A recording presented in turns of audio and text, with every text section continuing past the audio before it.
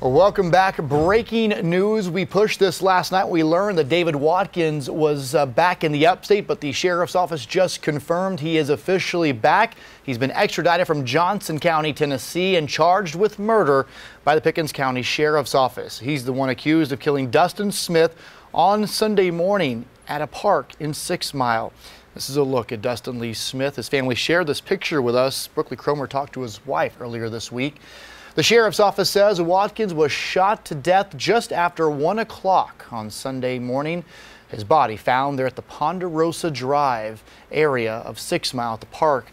We are working to get more information on a possible motive, but again, that murder suspect back in the upstate from Tennessee.